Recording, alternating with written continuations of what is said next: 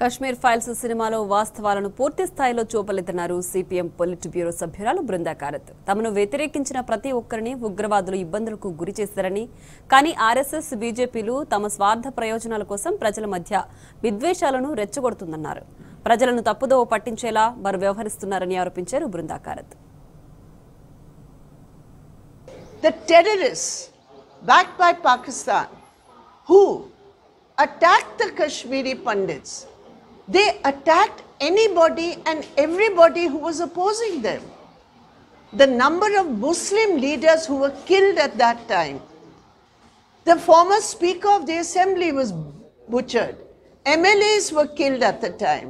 So Kashmiri Pandits who suffered were supported by a big section of Muslims who were living in the valley. But the film does not show that suffering. The film does not show that solidarity. The film does not show Kashmir's tragedy. So it is very unfortunate that the film should be used and Kashmir's tragedy should be used as an instrument to divide people in the rest of the country and to give them a totally distorted picture. Half-truths, selective truths can never be the truth.